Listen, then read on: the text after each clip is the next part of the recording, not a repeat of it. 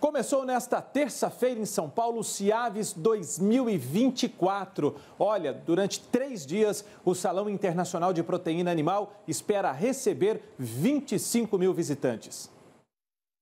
A cerimônia de abertura reuniu diversos políticos, entre eles o ministro da Agricultura, Carlos Fávaro. Durante a abertura, o ministro Carlos Fávaro falou sobre a importância da integração entre o setor público e a iniciativa privada, e como isso resulta na abertura de novos mercados. E essa parceria também faz com que o país haja com eficiência nas questões sanitárias. É o segredo do sucesso, tripartite.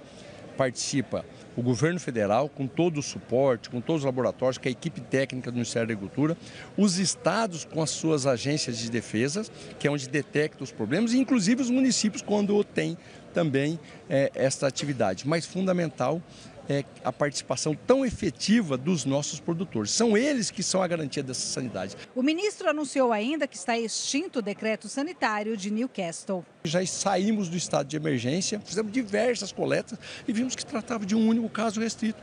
Da segurança do outro lado do mundo e rapidamente nós já voltamos.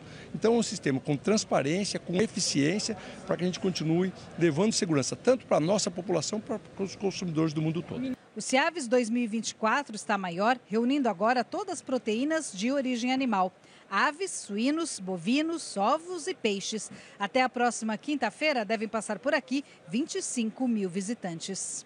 Um evento que traz desde essa parte política, mas também toda a parte da feira, a parte do congresso, onde a gente tem mais de 80 palestrantes, expectativa de 3 mil congressistas, palestras técnicas, palestras com autoridades, palestras internacionais, enfim, uma programação completa do nosso setor de proteína animal. É interessante que a solenidade abre agora às 9h30 com uma palestra magna do economista Eduardo Janetti. Ele vai falar um pouco do cenário do agronegócio atual e o futuro. A gente vive um momento importante, um momento difícil também, né? Sem dúvida, é um mundo de constantes incertezas, se a gente puder dizer assim, um mundo que muda a cada dia, mas um mundo que os nossos setores estão cada vez mais preparados. O Brasil tem assumido cada vez mais uma posição de destaque nas exportações e na própria produção de proteína animal, seja carne de aves, ovos, no caso da carne suína, também a bovinocultura de corte, enfim, o Brasil é um grande player no mercado internacional e eu acho que o fato da gente ter aqui a presença, por exemplo, de mais de 500 compradores internacionais,